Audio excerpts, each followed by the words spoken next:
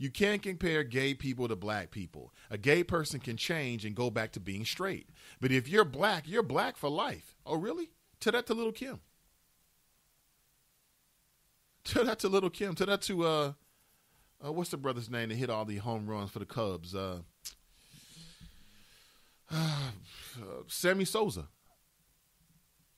Tell that to Sammy Sosa.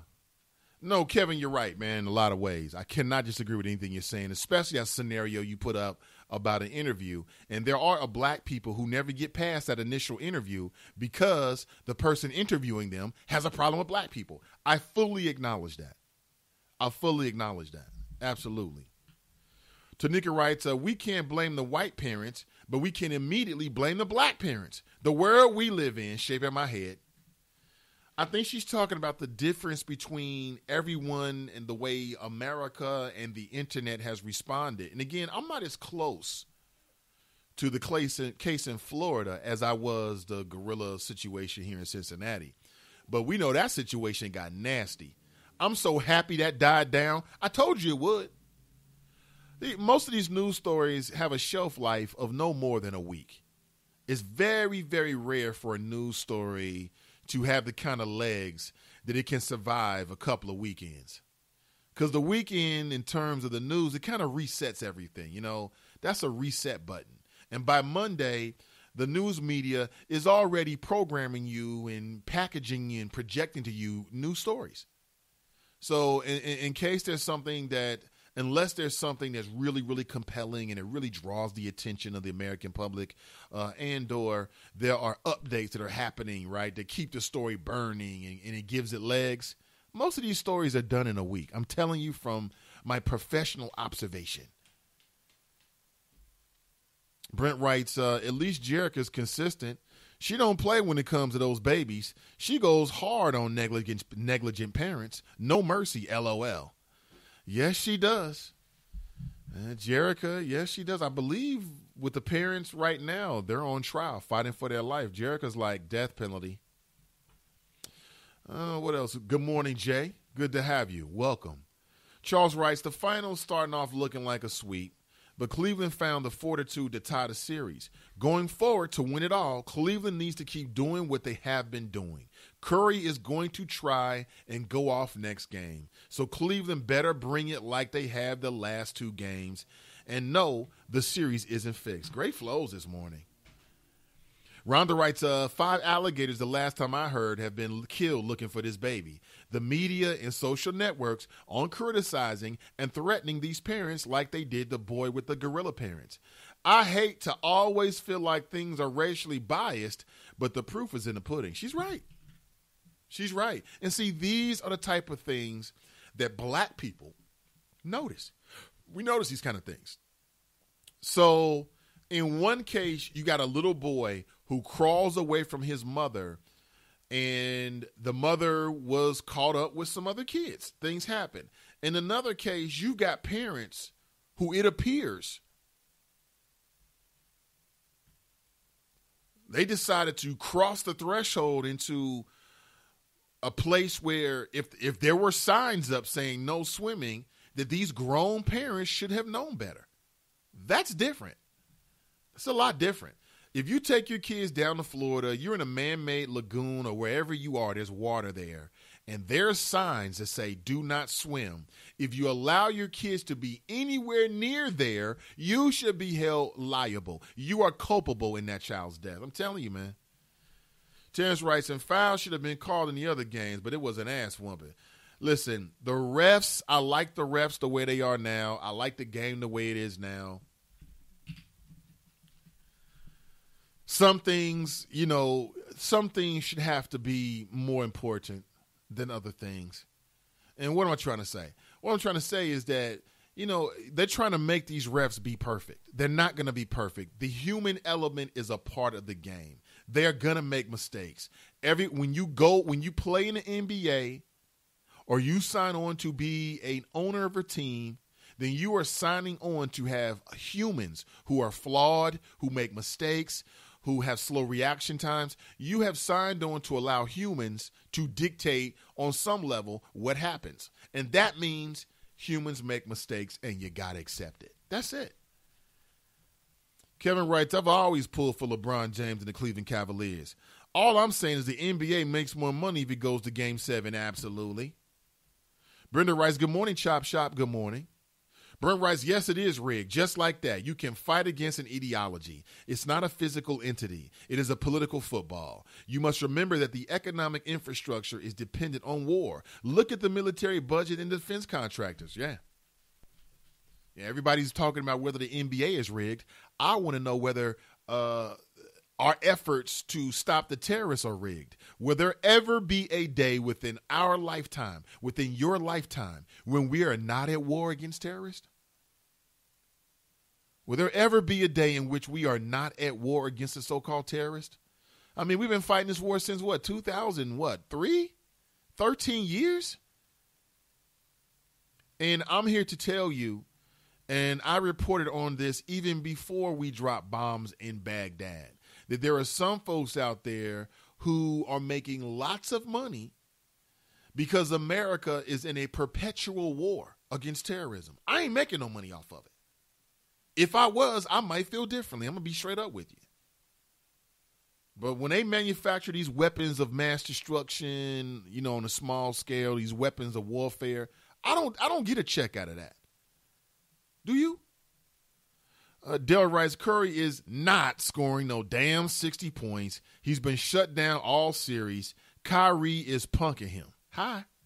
Yeah, Kyrie Irving is stepping up big time, and he's making Steph Curry work. I've never seen anybody make him work like that. In a lot of ways, Kyrie Irving is much more difficult to cover than even Russell Westbrook. Russell Westbrook goes in a straight line. He doesn't have that lateral, herky-jerky, dipsy-do, and one mixtape, ball out to our fallout kind of style like Kyrie Irving. He just doesn't have it. What Russell Westbrook is good at is he can put his head down. He's very physical. He can get to the rim. But typically he moves in a straight line. And that's why it was so easy for the Golden State Warriors to shut him down. All you had to do was stay in front of him. That's it. Ms. D writes, I think this is a library issue. This is an insurance issue. Insurance companies don't want to cover anything that is expensive. Cancer treatments, sex changes, shoulder surgeries, et cetera, et cetera. Okay, I can buy that.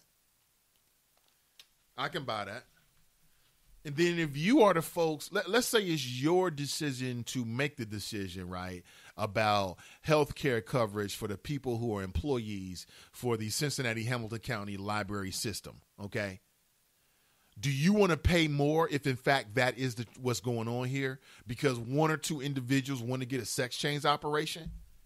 And you've got to think about how the system affects and benefits everybody? That's deep. Mike writes, if LeBron and Kyrie play like this, let me back up here, Mike. If LeBron and Kyrie play like this, it's a wrap in Game 7. Cavs all day. You're right. I'm with you. I decipher what you're saying. I'm with you. Mila writes, if I'm not mistaken, don't most insurance companies cover getting your tubes tied? ? I missed the beginning of that convo. When I had my son, they asked if I wanted to get it done. I said, hell no. Well, that's the point I'm trying to make. I mean, if you decide to get your tubes tied, unless in Deanna's case, was suggestion from her doctor. But in many cases, it's women who are deciding, you know what, I got my child or I have the children I want. I'm done. I'm out. I want to be able to enjoy the pleasures of sex without the ramifications of having sex. That's what people are saying. So that's a conscious choice that people are making. And I was just trying to compare that to the conscious choice that people are making about having a sex change operation. And I've met some resistance this morning from the chop shop. Don't chop me up. Ms. D writes, she's on a treadmill. Ed writes, these alligator memes are hilarious. I have been laughing all night. Yeah, I've seen some of them.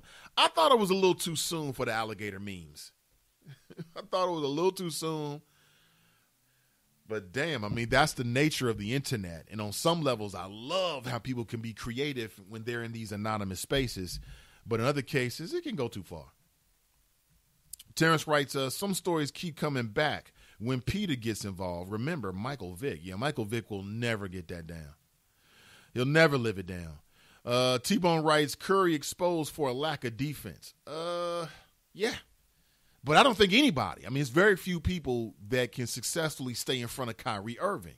He's very fast. His handle is incredible. I mean, how many times last night or throughout this series has Kyrie Irving, a.k.a. Uncle Drew, been driving to the basket or trying to get past his man or two men, and you're thinking he's going to have to get a ball up. And somehow he emerges from the crowd and lays it up with the right hand or the left hand. I mean, he's an amazing talent. Brent writes, hard to determine who would be MVP of the series if the Cavs win. Could go either way, LeBron or Kyrie. I think after last night, it's definitely LeBron. Yeah, it's definitely LeBron. Like, if they win Game 7 and Kyrie and LeBron have the same amount of points or anywhere near it, because of last night, Michael Jordan, Wilt Chamberlain, and now LeBron James are the only players in NBA history to score 40 points on back-to-back games in the NBA Finals. I think that little factoid, that little tidbit, will push LeBron over the top. And plus, it makes for a better story. Mike writes, damn, Nate, my grammar was correct. I don't think so. Charles writes, if the Cavs win, LeBron and Kyrie should be co-MVPs. Nah, it should be LeBron. It should be LeBron because LeBron is the leader through all of that. He's the leader through all of that. Deanna writes, really? The gorilla memes were out within an hour? Yeah, they were. I'm on Facebook and I'm looking at gorilla memes. And I didn't want to laugh. I didn't want to laugh because I got the image of this young boy in my head. And it makes me think about my son. Numerous things are percolating here in the city of Cincinnati. Has anybody been watching and keeping your eyes on the investigation into MSD? That's the Metropolitan Sewer District. Now it's been reported that Sam Malone is somehow the face of something that went wrong. And I don't know who's making this decision in local media. I'm talking about the Cincinnati Enquirer to make Sam Malone the sole face of the MSD investigation. If you don't know, Sam Malone was on city council for about 2 years, and he's been doing some consulting work throughout the city. It's been a while since I ran into Mr. Sam Malone, but when I see him, we always speak. We always stop and speak, and he was a listener of the show, and I even think I interviewed him a few times over the years. And Sam Malone was paid about, allegedly, okay, if you believe what's being reported, he was paid about $300,000 over a 3-year period. Sam Malone. To do consulting work for MSD. Now it's coming out that there might have been some threats that were made.